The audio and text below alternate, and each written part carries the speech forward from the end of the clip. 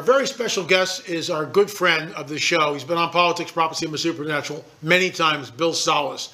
He'll be here in just a few minutes. It's a pre-record, but we're talking about his book, Nuclear Showdown in Iran. We want to show you a trailer for that. If you don't have it in your library, it's cutting-edge information. And with everything that we're seeing right now in the Middle East, I think you'll find not only the trailer, but the following interview riveting. By far, the most important thing today, not only today, but in a historical perspective, the most important thing is to make sure that a militant regime, a militant Islamic regime or a militant Islamic movement does not get its hands on the weapons of mass destruction.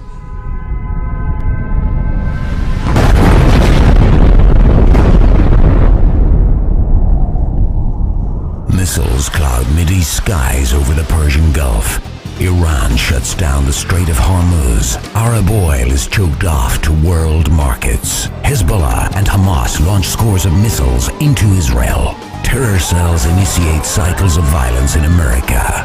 About 2,600 years ago, the Hebrew prophets Jeremiah and Ezekiel issued parallel end-times prophecies concerning modern-day Iran. Today, the rogue country is becoming a nuclear nation and aggressively advancing its hegemony throughout the greater Middle East. Nuclear Showdown in Iran, revealing the ancient prophecy of Elam, is a non-fiction thriller taking the reader on a journey of discovery through the eyes of the prophets and the minds of today's key national players. But there's a backstory, an even bigger story. It's a spiritual showdown in Iran between Islam and Christianity. Iran is being transformed into a Christian nation in this generation. Iran has the fastest growing evangelical population in the world. Iranians are experiencing miracles, healings, visions, and dreams. And with the help of satellite television, millions of them are coming to Christ. 2 years ago, Iranian government began cracking down on Christianity. But it's not working. Christianity is growing in Iran. Iran is in the Bible prophecy, and many Iranian Christians are excited about what the Bible says about the future of Iran. Please pray for your brothers and sisters in Iran. Pick up your copy of Nuclear Showdown in Iran, revealing the ancient prophecy of Elam.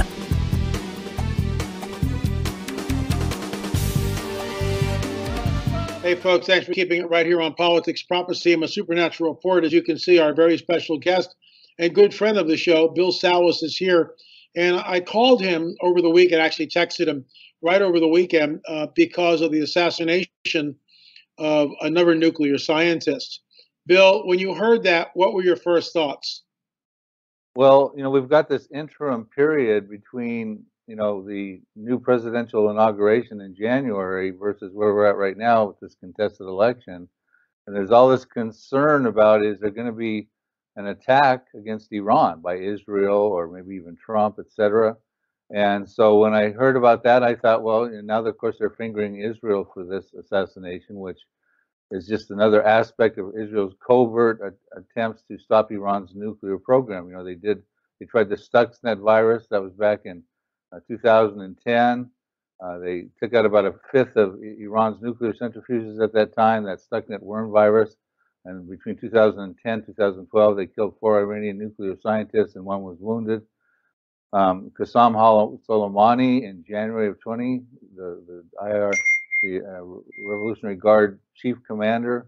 There was an Al-Qaeda guy assassinated, and number 2 in Al-Qaeda in Tehran, November 14th, just recently. And then on November 29th, there goes, Fakhrizadeh. I guess that's how you say his name. He is the chief nuclear scientist. So this is all part of Israel's covert attempt to stop Iran's nuclear weapon. But the point is, at some point, they're going to have to go with a full-on overt attack of Iran. Now, they've been doing overt attacks. They've already struck, in Syria over a couple hundred times since the last year and a half to try to stop Iran's hegemony spreading through to Hezbollah with the missiles and things like that.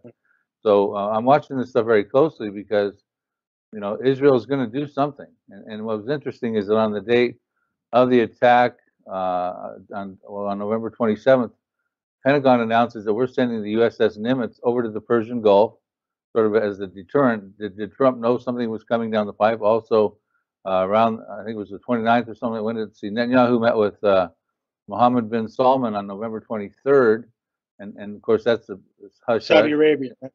Yeah, Saudi Arabia. Yeah, and Neom, the new city of Neom, of course he's saying, he's keeping that hush hush. So in other words, what's really going on covertly behind the scenes with Trump, Netanyahu, Saudi Arabia, etc., all who are enemies of Iran. So this is my concern. It's all covert right now, but what's going to be the next thing that happens overtly?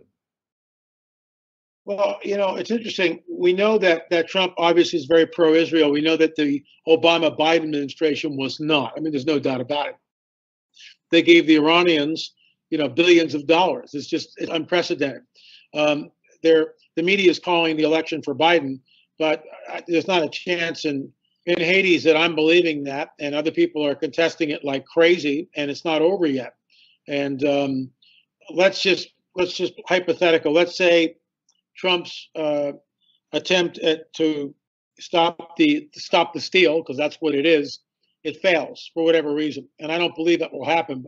But let's say it does fail. Now you've got Biden in there, and Biden's already shown us exactly who he is with 8 years of Obama, and they were certainly no friend to Israel. My question is this: we've got basically 50 days roughly before the inauguration.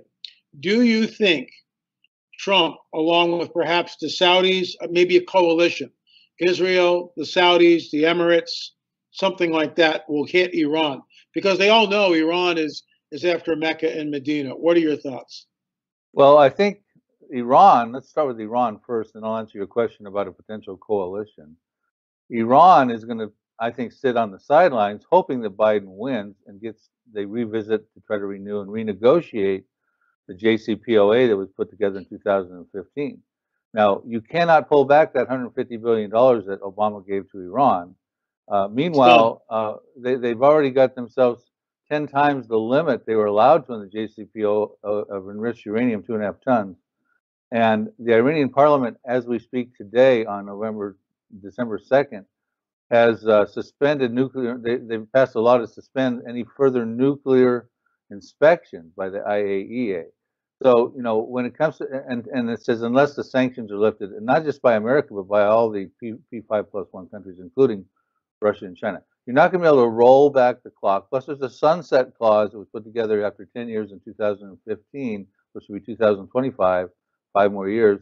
Iran's going to still want that in any kind of renegotiation, where they can go out and full nuclear breakout. Even John Kerry said when he was negotiating this nuclear deal in August of 2014, Reuters reported that there was just a 2-month window of nuclear weapon breakout at that time.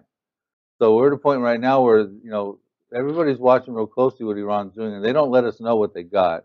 They've got weapons, they've got missiles that can be ICBMs they developed during this JCPOA period that can carry nuclear warheads. They can hit Israel in 7 minutes. They can be launched from mobile launchers that can be hard to trace and they can move them quickly. They can be fueled on the spot.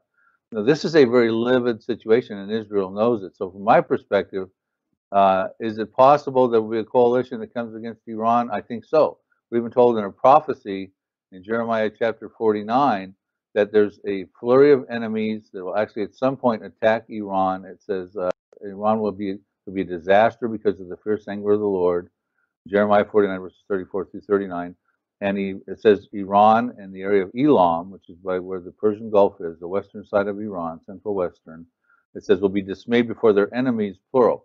So I do believe a coalition at some point is predicted in 596 BC by Jeremiah. Well, at some point, when the Lord is fiercely angry, which I believe is now, to attack Iran, and it creates officially a nuclear disaster when you understand that prophecy. Matter of fact, the background I've got here, you see my book and DVD on that particular prophecy if people want to know more about it. I'm just amazed. I understand the vitriol. I mean, I understand, but it makes no sense. I mean, there's obviously, in my opinion, and I'm sure you'll concur, a supernatural dynamic to the vitriol, to the abject hatred that these people have towards Israel. The Iranians have, now, not the people of Iran. I mean, we had, years ago, we had you on the show along with, I won't say the pastor's name, a lot of Christians. In fact, the revival in Iran is unbelievable, and it's still ongoing. So the people and the mullahs are two different things. But this ideology stems from the Shia branch of Islam, and it's just it's unbelievable. Your thoughts? Well, it is. It is supernatural. Of course, Satan wants Israel to be destroyed. He wants there to be no so-called God's chosen people, because if he can get rid of the chosen people, if Satan can eliminate them, which he'll do through the blanket umbrella of Islam and the radical Shiite regime of the Iranians, then he can say God is a promise breaker, because he promised Abraham that he would have a people forever and a land for those people. That's why there's always the attacks on the land and the people throughout history.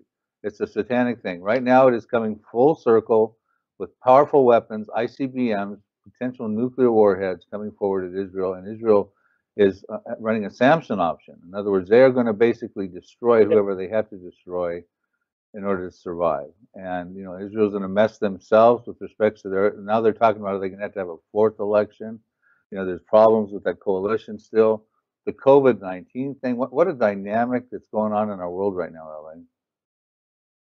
Bill, it's unprecedented, and it's not going away. I mean, 2020 was a banner year, and not in a good way, obviously.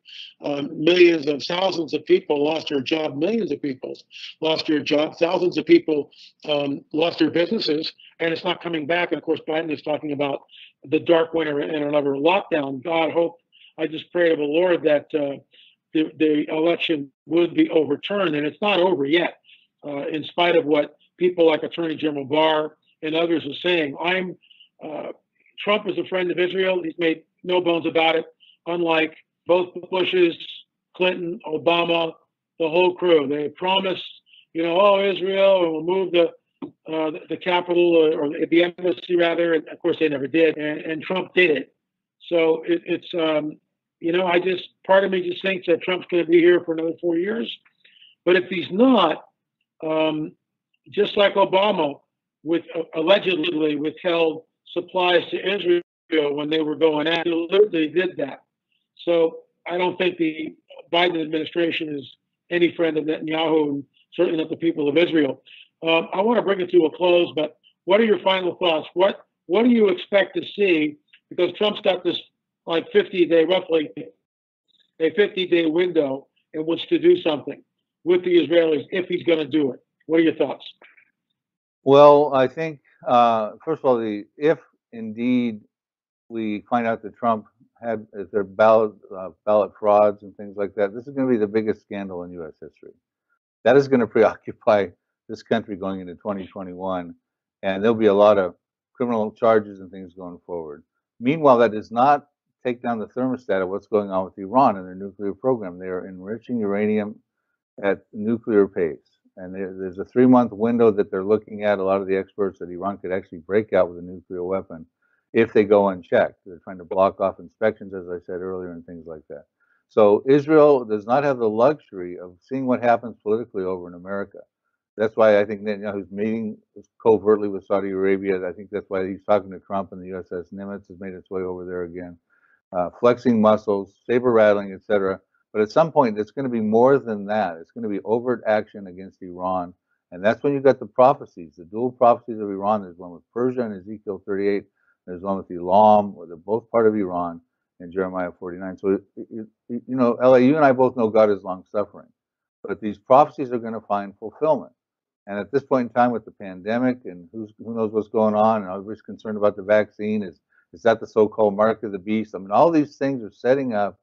And I don't personally think it's the mark of the beast, but I'm just saying the prophecy world is going afire, ablaze right now with all the things that are going on. And I personally think something epic, something biblical, something prophetic could happen in 2021.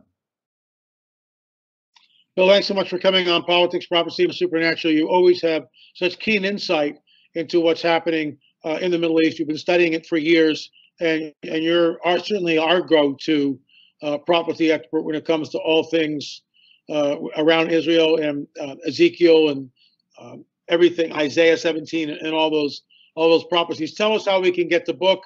Give us an address, Bill. Yeah, if they want to get especially this particular topic with dealing with the prophecy of Elam in Iran, not many people are talking about this one. We came out with this book several years ago. I think go to prophecydepot.com, Prophecy Depot, like HomeDepot.com. We also have these things, all of our books and DVDs on Amazon. Bill, thanks so much for coming on, and I'm sure we'll be speaking again in not too distant future. Take care. Thanks, LA.